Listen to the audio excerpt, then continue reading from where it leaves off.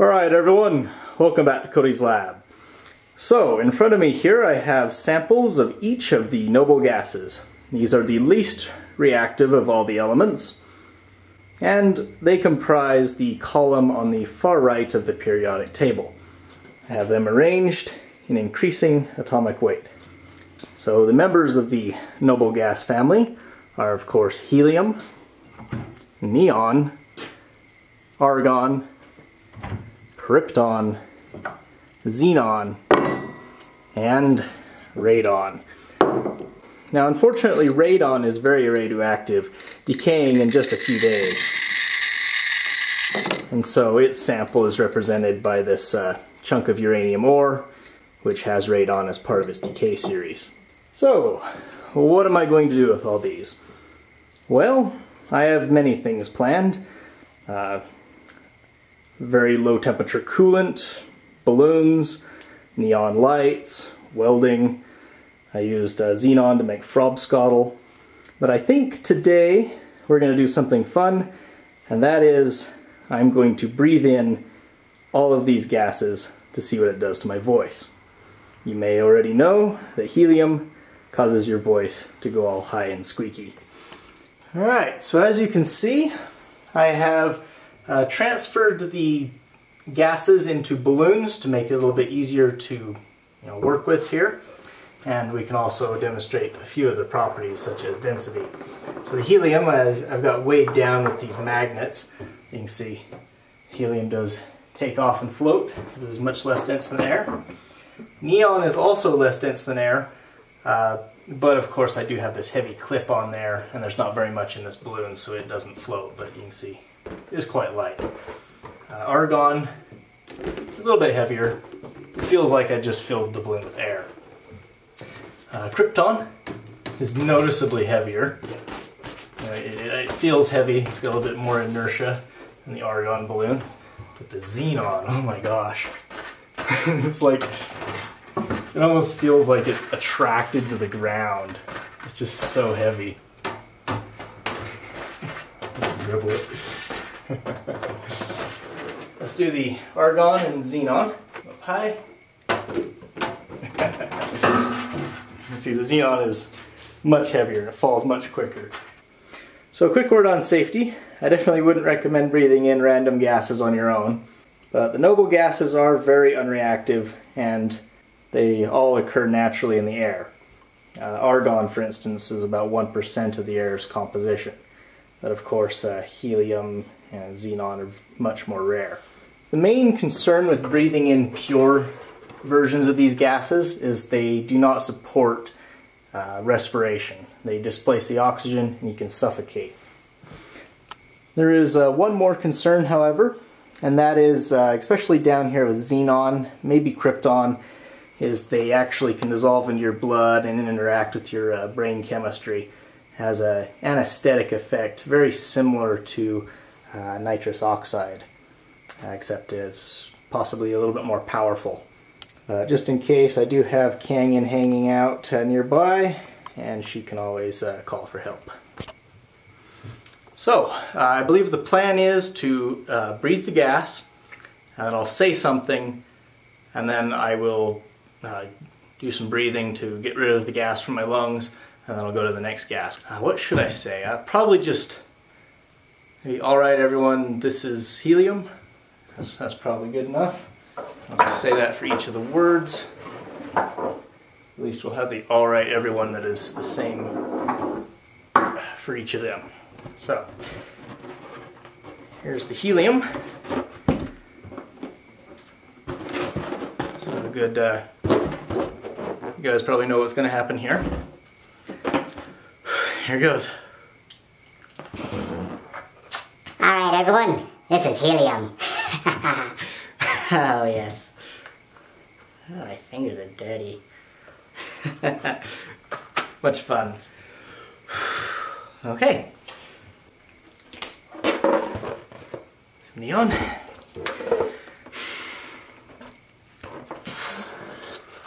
Alright everyone, this is neon. So, it is higher pitched than normal air, but not nearly so much as the helium. Okay, I started to get tunnel vision there. So it definitely displaces the oxygen. Probably should give myself a little bit longer in between each sample. I'm worried for the xenon. Alright. Kangan's over there with her phone. Alright. Argon, the one that's normally in the air, most prevalent.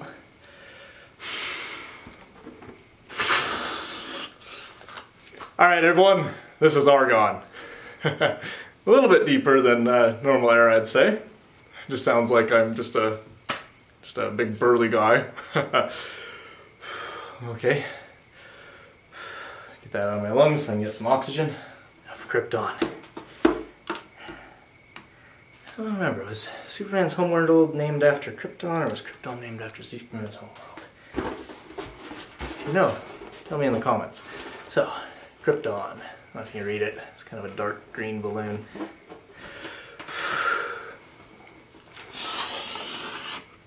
Alright everyone, this is Krypton. It sounds like I'm from Krypton. This is great.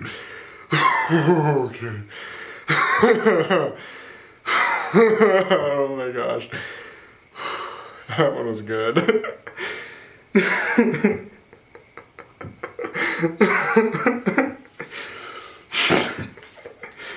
Okay, you could go fit over.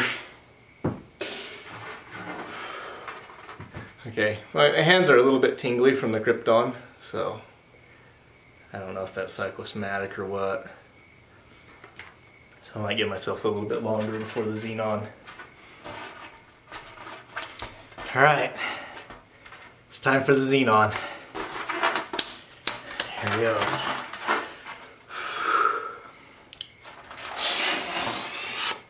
Alright everyone, this is Xenon.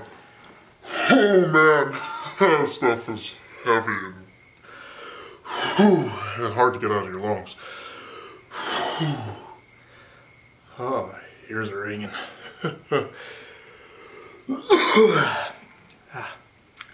Lips are all going numb.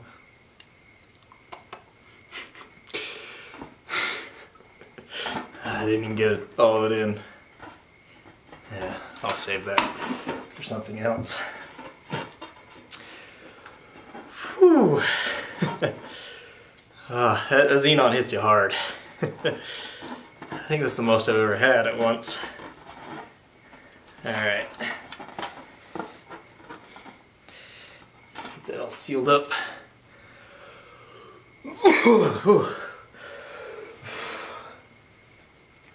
Oh, not sure it's all out yet. There we go. My leg's shaking. There you go, xenon.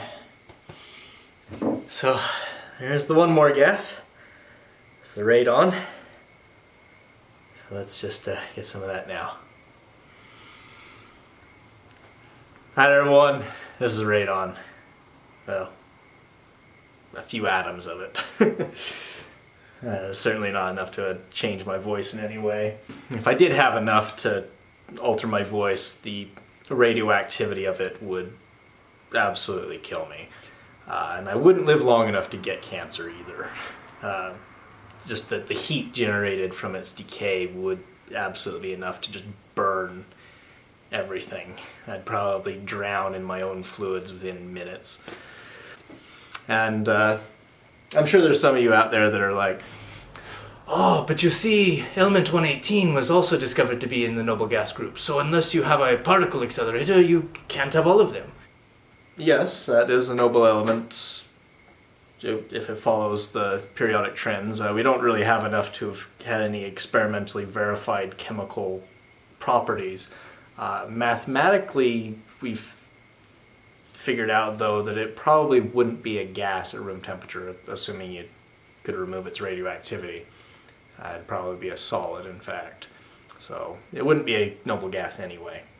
So there you go. If you did gather enough of it together, like a similar number of particles to what I had here with the other gases, and you didn't suppress its radioactivity somehow, just gather it all together in one spot, and you have a little, it's probably like a sugar cube in your hand, you'd probably look at it and then just see a flash of light and die. Its half-life is a few microseconds, I think, and the energy released would be, well, it'd be an atomic bomb. It would form a mushroom cloud and everything. So it's probably not a good idea to do. I guess I ought to talk about why my voice went so deep when they breathed in the heavier gases. It has to do with the speed of sound. The larger particles, they don't move as fast, have a slower speed of sound, and the vibrations happen slower, or faster, depending on the weight of the gas, and that changes the pitch of your voice. So, incidentally, it works with a whistle too. In fact, I've done Xenon through a whistle, so I'll link that video. Hope you enjoyed this one. I'll see you next time. Here goes. Alright everyone, this is Helium. Alright everyone, this is Neon. Alright everyone, this is Argon.